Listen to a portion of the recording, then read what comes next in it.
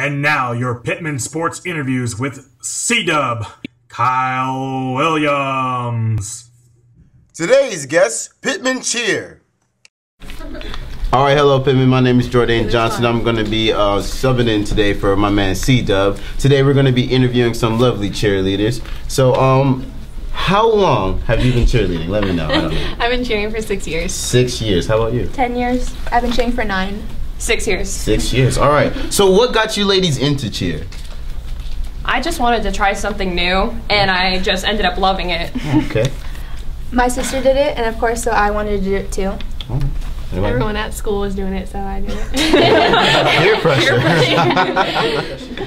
For me, it just kind of happened. Just kind of happened? Yeah. It's all good. All right. So do you ladies do competitions? No.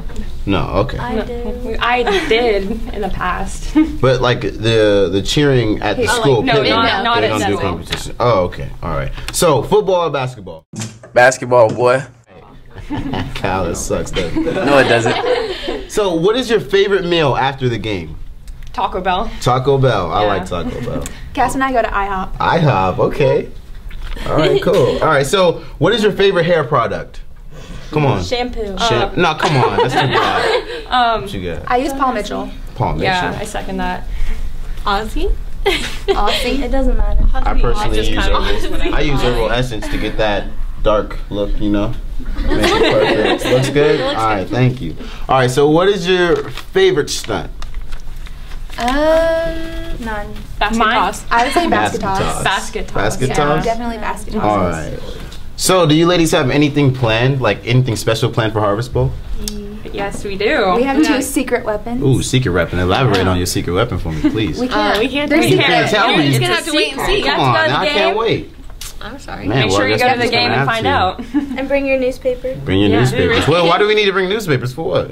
So that you have something to read while they're performing. Ooh, It gets kind of boring. I might get my New York Times going on. You know?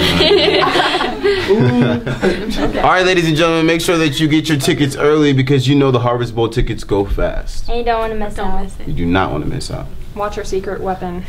That I'll be waiting for. I can't wait to see the secret weapon. All right, ladies and gentlemen, well, I'm Jordan Johnson, and this is an interview with the cheerleaders.